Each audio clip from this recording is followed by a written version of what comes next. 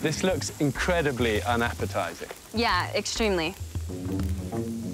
And good source of protein.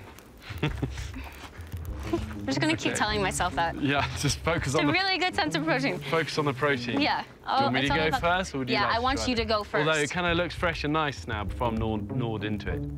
What would you prefer? No, you go. I don't want to, like...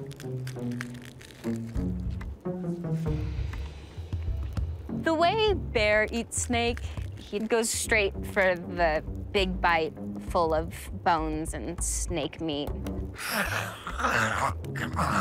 There you go. That's pretty well all meat. Oh. Mm.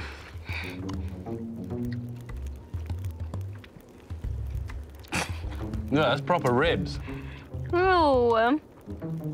You know when everyone always says snake tastes like chicken? Uh-huh. And I always think, I don't know where they're getting their chickens. Like, this would be really... If you got this in a chicken, you'd be going, I return it. I'll be returning it. Yeah. I mean, it kind of tastes oddly fishy.